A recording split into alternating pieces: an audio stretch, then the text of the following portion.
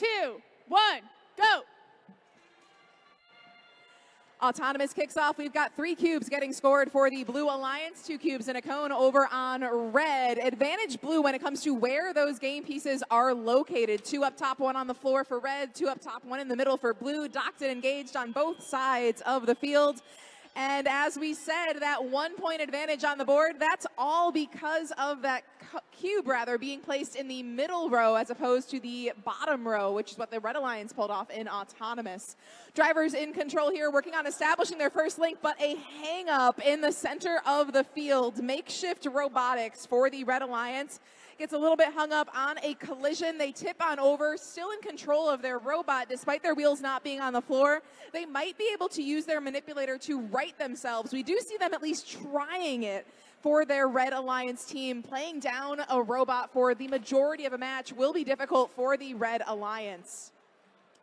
Cybertooth from Kokomo, they move on in with a cube in their possession, reaching up top. That's going to be placed right in front of the Makeshift Drive team. Makeshift still working on getting their robot back in action if they can. Team Dave for the Red Alliance swerving on into their loading zone, grabbing a cone quickly. A nudge from WBI as they rotate themselves into their loading zone alongside Bedford Express, their alliance partner.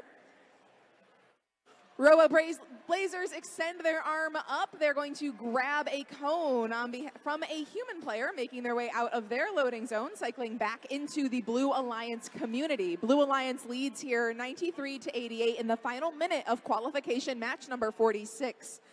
The Blue Alliance has scored 3 links, Red Alliance with 3 links. They will only need 5 in order to pick up that sustainability bonus. Red is still in it here, and WBI not moving for the moment. This is an opportunity for the Red Alliance to try to recover the few points that they are trailing here.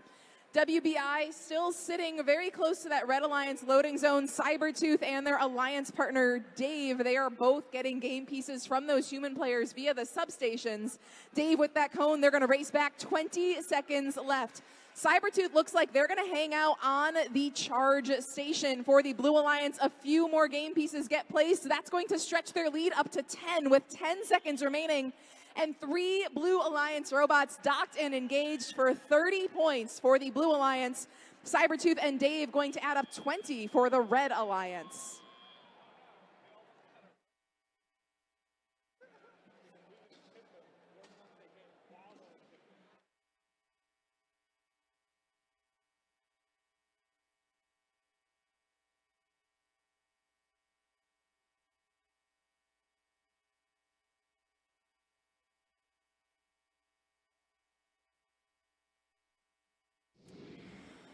Those results live for you now. The winner is the Blue Alliance.